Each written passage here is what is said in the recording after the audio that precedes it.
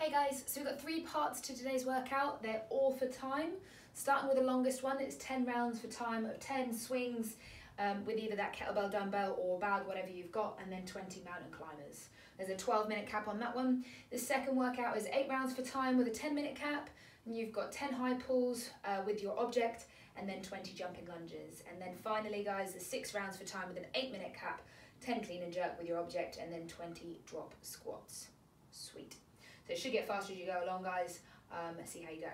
Starting off with an EMOM, you've got bear crawl, table rocks, a frog glute bridge, and then plank shoulder taps. As always, you want to spend about 40 seconds on these, guys. There might be a couple of movements in there you're not quite sure of, so I'll take you through that now. So bear crawl, as always, guys, keeping the hips up nice and high, load the shoulders, and you're just going to walk back and forward.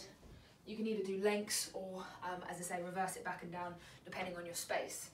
The table rocks, guys, so you're going to flip it around the other way.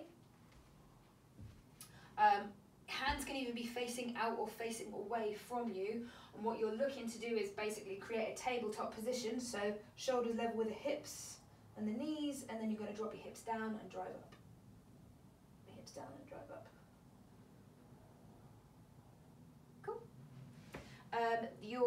What's it called? Frog, that's it, frog glute bridges.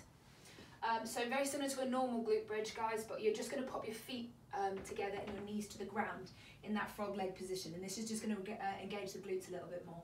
So keeping those feet together, you're going to drive your hips up and down. Cool. Squeeze the abs and your bum at the top, and just get your hips as high as you possibly can, and then drop it down low. And then you'll flip it around for your plank shoulder taps.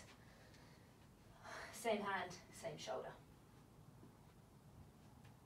Okay, so 2 rounds of that, guys, for the 8 minutes, and then we'll start our workout. So the 10 swings, as I say, if you've got a normal dumbbell or kettlebell, great, guys. If not, you can use your bag.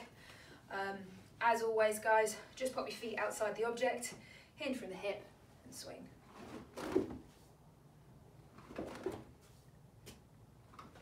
Okay, so you probably want to do a Russian if you're inside, guys, or if you've got like a bag like me, just because it's easier to control. But if you can go all the way overhead for an American, if you've got the space or kit, then please do so. Then you'll go into your mountain climbers, so down onto the ground, knees up to the elbows. So 10 swings and 20 of those for 10 rounds as fast as you can. Second part, guys, so 10 high pulls and then your 20 jumping lunges. So back to your object, feet just outside, and this time you're going to dip and hinge and pull up nice and high. Making sure that elbows come high and outside, and that as you hinge down, you're pushing your hips back and down, keeping it nice and straight, and then pulling high. You want to come up, as I say, because of my bag, normally you'd aim for about your sternum, but I'll probably aim for about my chin just because I've got a rucksack. And then your jumping lunges, so knee kisses the ground, and you're just going to jump and switch. As I say, any knee trouble, just go for a normal lunge, okay? And then the last one, so 10 clean and jerk, and then 20 drop squats. So your clean and jerk, as I say, unless you've got a bar, guys, it'll be a single arm, so up to the shoulder, and then press. Oh, and then you can alternate sides. And then the drop squats, guys, so you stand with your feet underneath your hips and just drop into the bottom of a squat.